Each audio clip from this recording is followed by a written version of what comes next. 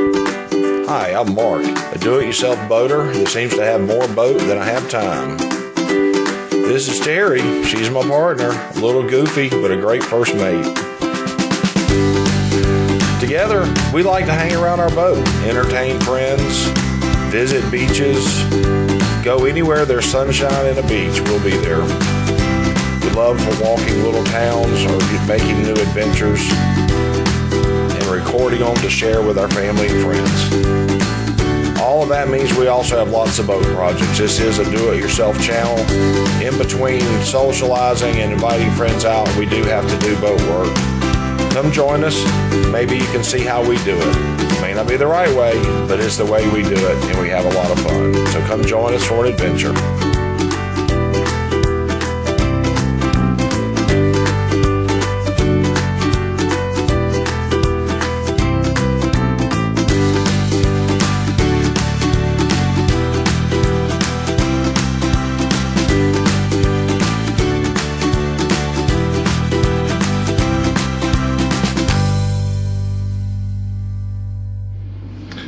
Hey guys, welcome back to the channel. Today we have a special project. It's a capacitor off of our generator. A couple of weeks ago we were out spending the night out. It's time to do dinner. Of course, the captain forgot to bring a propane tank, so we couldn't grill anything. So I thought, well, that's no issue. I'll just fire the generator up. We'll cook inside. It's not ideal, but yeah, it'll work. So we fired the generator up. We'd been out on the lake all day. The ACs came on. Of course, probably the water heater came on. I'm sure that switch was turned on. The battery charger was running. And then Terry fired up the stove. So pretty heavy load on the generator, but typically they're designed to run the kind of stuff that's on these boats. But granted, heavy load. It ran for a while and just boom, popped off. The stopped charging. And of course the engine sputtered for a few seconds, and then it just shut down itself. We tried to reset breakers and it wasn't anything like that, so we gave up. We ended up having to come back to the port that night and try to halfway, restart dinner halfway through cooking it, which was a disaster all in itself. But anyway, tore down the generator and found this capacitor in exactly this condition. I don't know if you can tell. Top was blown off of it. One of the contacts was ripped off on the inside, and this runs the generator unit itself, not on the motor but on the generator. I wish I could explain exactly what it does, but it's an important part. This one I've actually replaced before. This is a cheap, I believe, a Chinese unit. I don't know if gas built up, it got hot or whatever, and it popped off like this, or if it was tie strapped in, zip tied in, a vibration from the engine pulled against the wiring harness and popped it off. Don't know.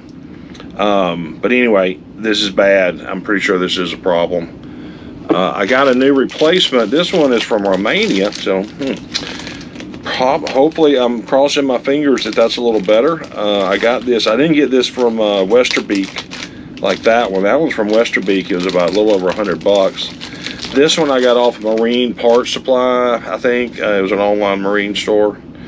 A little more than half price, but just generally looks like better quality. It's bigger, it's heavier.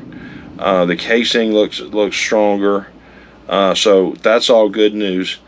I don't know that it matters, but I am going to put some zip ties to hold this top on in case it was, the wiring harness was pulling against this. I'm going to zip tie it, just around like this, and then run a piece of tape to hold that in place.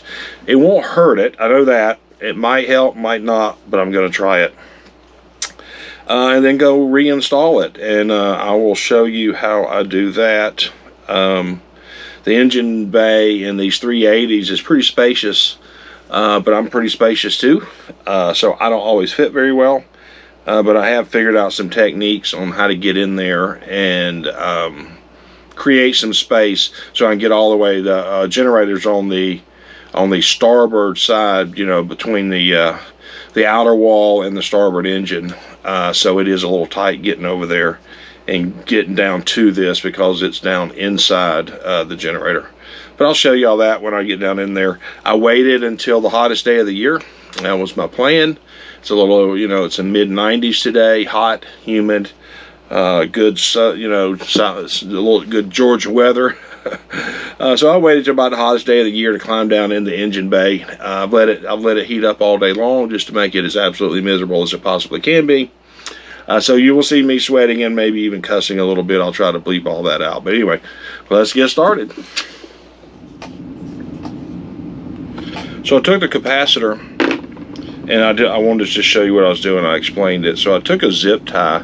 Remember the old capacitor, the top came off, and if you look down in there, you can see the lead right here ripped away from the actual capacitor inside. Again, I don't know what caused that. It could have been pressure buildup on the inside, pushed it out.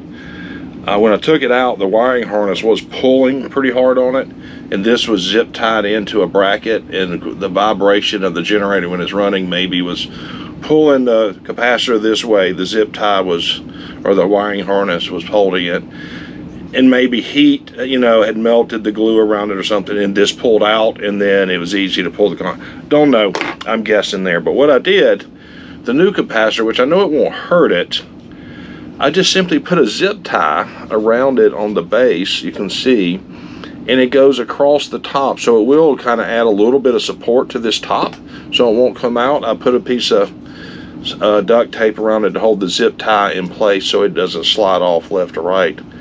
And that's you know, that's an extra little safety feature.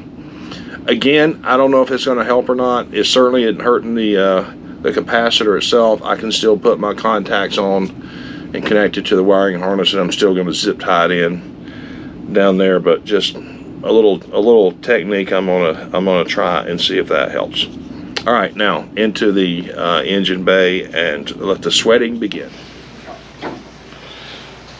So this is the 380 engine bay, and this is my starboard engine.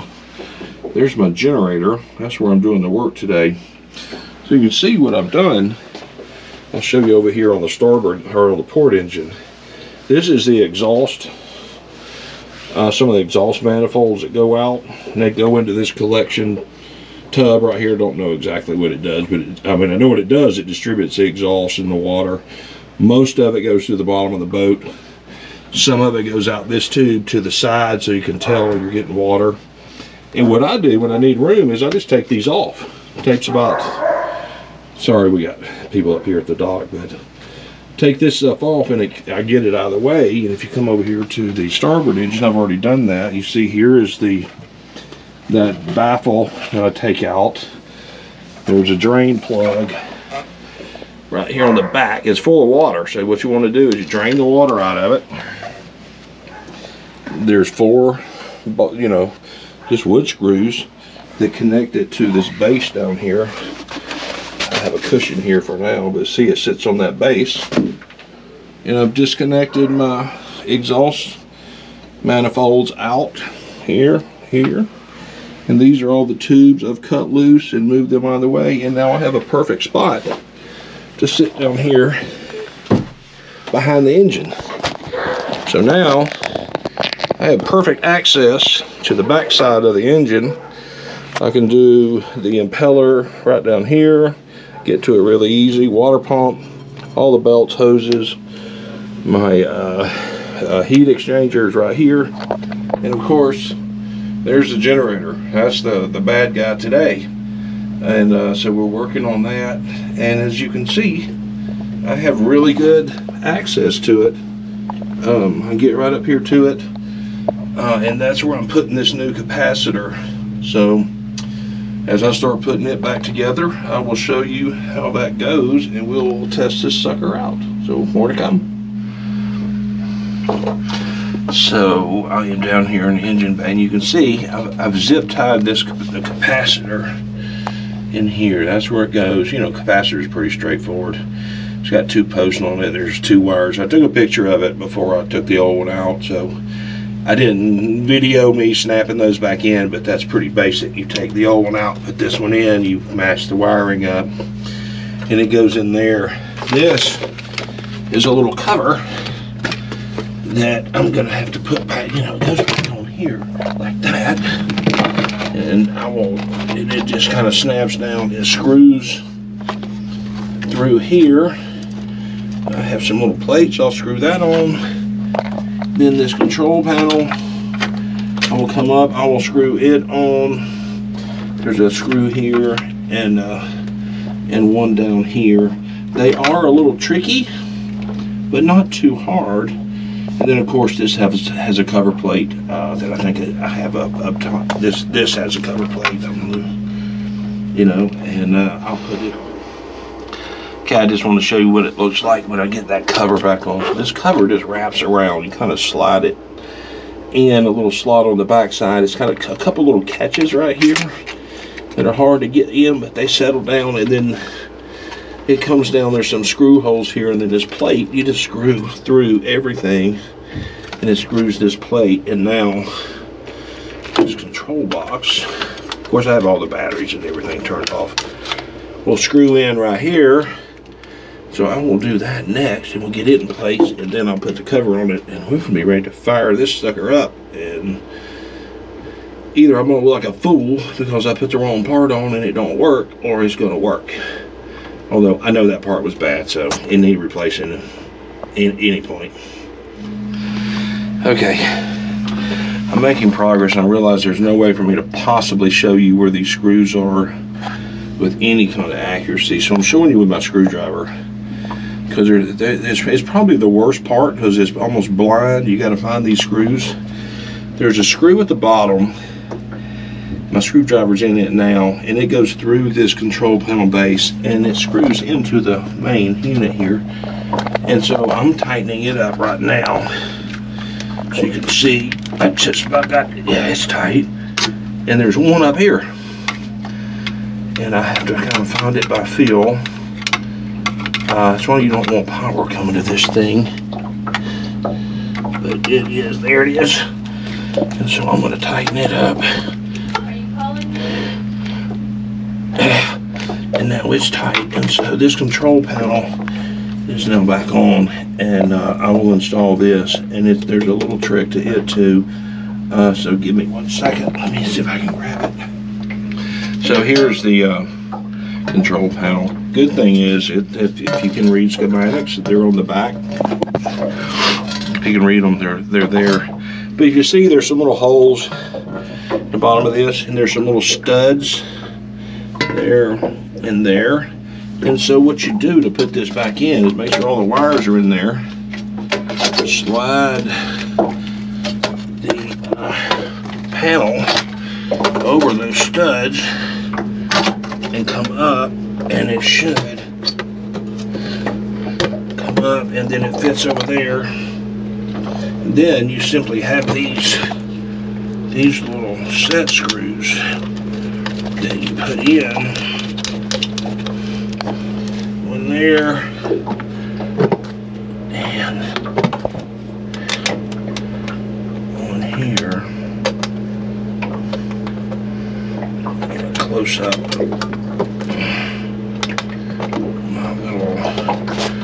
My fat fingers on here. And so there you go. So you can see, once you get access to the generator, which I spend 10 or 15 minutes, and I take all this. Normally that big pipe is right here. It comes to here. Where I'm sitting is this big guy, and then of course there's the other pipe right here. It would be right here. So there's virtually no way to get to this. There is a panel right here on the 380s that you can come up and you can lay on your stomach, but my arms don't reach all the way down to here.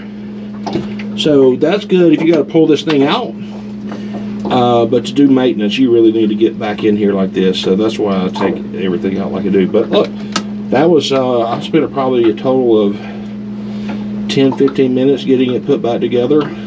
So I am going to go fire this puppy up, and I will let you know how it goes. Back in.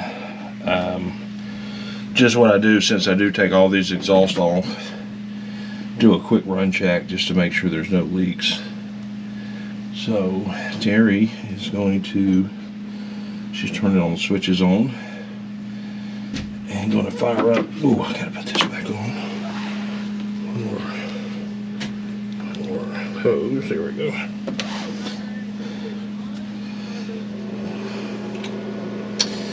So she is turning all the switches on, and we'll just do a quick check, make sure there's no leaks. Okay? I don't have to do anything with throttles or anything? No, they should all be down. You should be in neutral. Just start the starboard engine. Starboard ignition, start and stop, correct? Yeah? Starboard. Yeah. Okay, start her up.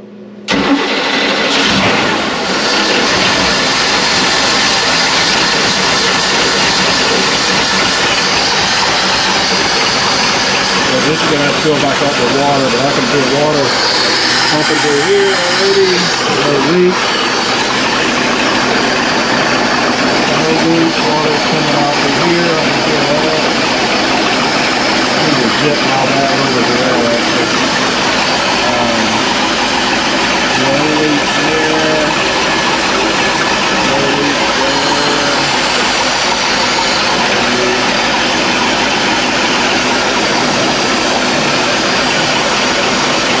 Looks like we're in good shape. I don't see any leaks. Just need to zip tie this so it kind of keeps up. I'll do that. So yeah, we're all good. See you guys later. Hey guys, back at the house. Had a great weekend. Was looking over some of these videos and putting together this video, and realized that the GoPro had been switched to photo mode when I was trying to show proof that the generator is running. So I'm here right now in my office editing, and needed to add this prologue, I guess is what you would call it, that the generator repair did in fact work. That was the issue. It was that capacitor. Tested under pretty heavy load. It did fine. Didn't run it much this weekend. So I don't know, you know, I can't guarantee how long it's going to last, unfortunately. But so far, so good. We're getting ready. I'm packing up today. We're going to head to Florida. We're going to be down there. We have another boat. You know, when I say I have too much boat, I don't know what to do with that. The problem is we have 3 boats. So we're going to go down to Florida. We're going to get that boat, use it. We haven't used it since around December. And I hate boats sitting around. They tend to break when they're just sitting. So we're going to go and run it a little bit, maybe head out to Dog Island, do a little fishing, but just spend a nice long weekend down there and check things out. We'll try to get some video so you see that. If you like this content, you know, follow us, give us a thumbs up. That helps. If you have any comments, we'd sure love to hear them. Thanks, guys. See you next time.